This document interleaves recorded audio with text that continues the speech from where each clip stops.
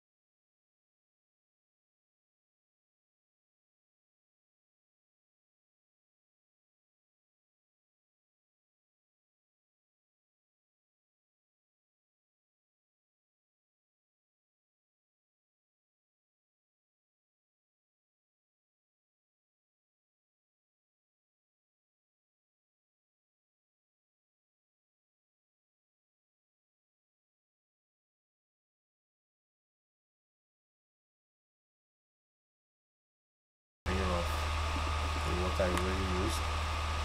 Then this is WC. This is a drainage valve here. How to drain water out of the system.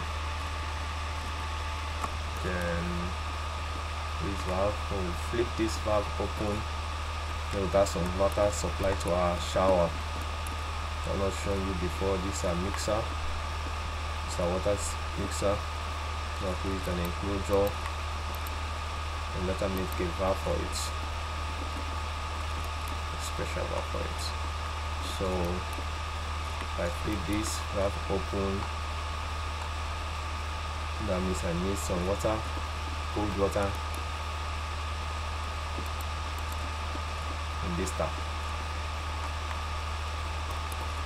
So after take a look at this, you too can create your own plumbing work with these steps. A very short tutorial. Goodbye.